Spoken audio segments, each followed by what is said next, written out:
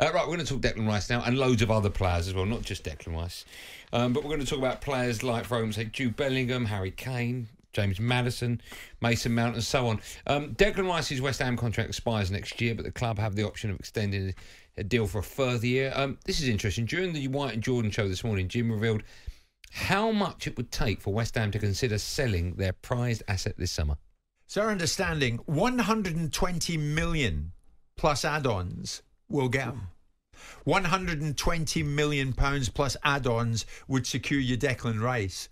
We understand that Manchester United last summer bid 100 million and didn't get him.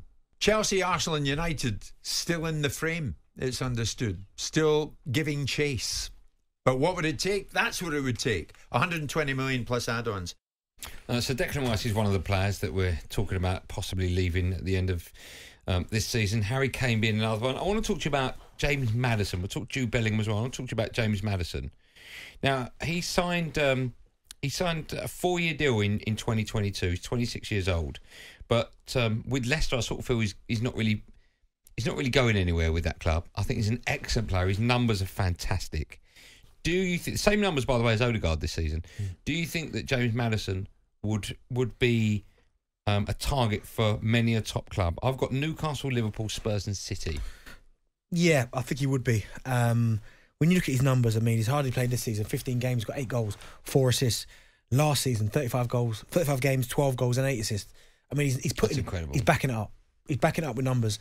Yeah, I think he's at that point now where he needs to go to the next level. That's no disrespect to Leicester, but where Leicester have been certainly the last couple of seasons hasn't been great, you'd have to say. Mm-hmm. This season has been quite, by their standards, with the players they've got, has been disappointing. I know he's not really featured. But yeah, I'd love to see James Maddison now potentially go to a Champions League club.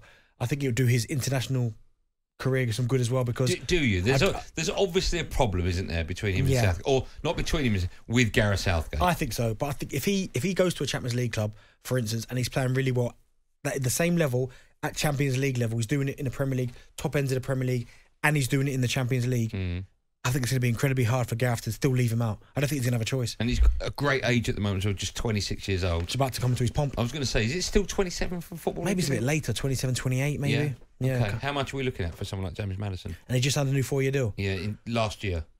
Ooh. 60, 70, maybe 70 plus. Yeah. Yeah, but you look at the going rate now. We're seeing defenders going for what? Look at Enzo Fernandez. I know he's a World Cup winner, but that was I still can't believe it's 106 million. Like Leicester could go, we want 70.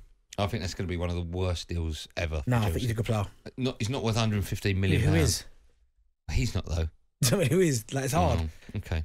Let's talk about Jude Bellingham. His deal expires 24-25. He's going to go, right? He's going to go this summer. Yeah. See, he's going to have the pick of where he wants to go. Like I would love to see him at Arsenal, of course. Mm-hmm. If not Arsenal, Real Madrid. But I think the team that needs him the most is Liverpool. I think they look at their midfield. You've obviously got Jude there's their captain, but he is getting on in age. Thiago's never really been blessed with that pace, speed. You've got Naby Keita, who looks like he's going to be leaving in the summer because his contract's up. You got, who else is in there? Milner can play in there. Old brigade. Yeah, Curtis Davis. Do you know what I mean? They've got all these players, but I think they're the team, Liverpool, that need him the most.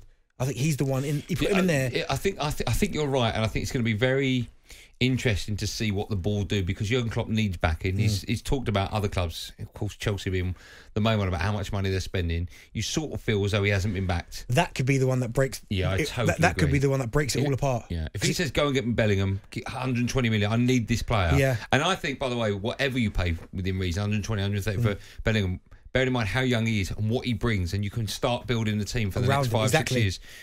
Minimum around him, I think it's so important for Liverpool. You're right, that could be the one where that's where it could all fall to pieces at Liverpool. If he goes to the board and said, listen, Bellingham wants to come to us, but we need 120 million. If they then go... And by the way, and wages. Crazy wages. Exactly. So if he then says we need him, and then Liverpool say no and don't back him, then there's going to be a big problem there, because Jurgen Klopp will go, what am I doing here for then? Yeah. We've got one of the best talents in Europe, if not the best, wanted to come to our football club. We need to make this happen. Harry Kane, Spurs have come out, I think it was today actually, and said they're going to do everything in their powers to keep him at the club. They've also said supposedly they're not going to sell him to another English club if he were to go. I don't think Harry Kane's going to leave this country because he's so close to Alan Shearer's. Well, not so close, but he's maybe 3-4 seasons away. Do you know what? I'd be stunned if he leaves Spurs. Would you? Yeah, I'd be stunned if he leaves Spurs.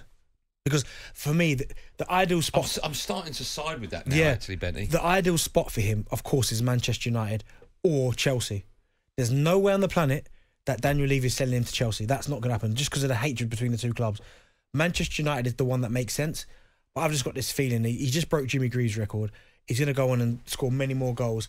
He's got it all good at Spurs. And I'm guessing, looking at him and how much he loves playing for that football club, it would probably mean more to him to win any type of trophy at Spurs than maybe go to Manchester United and win a FA. If he would have won the League Cup by now, would it be a no-brainer that he stays at Spurs for the rest of his career? Depends really how ambitious they are. But I honestly, I'm starting to feel that it looks like to me his likely destination is to be exactly where he's at for another till he retires. Okay. Quick word on Declan Rice. I know we talk about Declan Rice all the time. I sort of get bored with talking about where he's going to go. There's a few people that could do with him, isn't there? There's Arsenal. I mean, he's just a fantastic player, right? I mean, 120 million is a bit like, oh, fuck, that's a lot of money. But yeah, Arsenal could do with him.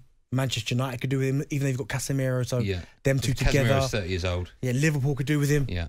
Everyone needs that type of holding midfield player. Out of all the players we've talked about, Rice, Kane, Bellingham, Maddison. We haven't talked about Mason Mount. What do you think will happen in team? Because I don't think he's going to get any more game time, or not. He won't be first choice if everyone's fit at Chelsea now, will he? Potentially not. But there's also that they're talking about he wants 250 grand a week. He's not. If is that apparently that's what he wants, and that's where the stumbling block is. So if he's not going to get that, these footballers are earning so much. The only thing is though is that he's one of their own. For £250,000. Well, he's one of their own, so you know what it's like. $250 a week. Yeah, he's asking for apparently. That must be up there with the top earners at Chelsea, right? Would be, yeah. I don't know what kind of big money. I think Reece James is their highest earner, and rightly so. Is he? Yeah, of course he is. On what? What's it? 300, something like that. 300. 280, something like that. Imagine what you'd be earning now if you were playing. I mean, no, I'm saying number 9s. There's not a lot of them about. I mean, like we talk about Chelsea. They're desperate for one. Yeah. Right? Liverpool. I think Liverpool are desperate for an out. But they've got Nunez, and he'll be better next year. Yeah, maybe. But Mason Mount is a funny one because Liverpool are sniffing. But I think if you've got the opportunity, and Mason Mount's a good player, but if you've got the chance to you're not getting them both. But if you get Bellingham or Mason Mount, you're going Bellingham, right? Bellingham's one of the best players in the world, isn't he? For that age bracket. 19 years old. Yeah, he's probably not a better teenager on the planet, right? How old's Mbappe? He's 21? 28, 22, 23. Yeah, okay. I think he might be 24, but he's World Cup winner. Yeah, Bellingham's best teenager on the planet? No, it's tough, isn't it? There's loads of good teenagers about.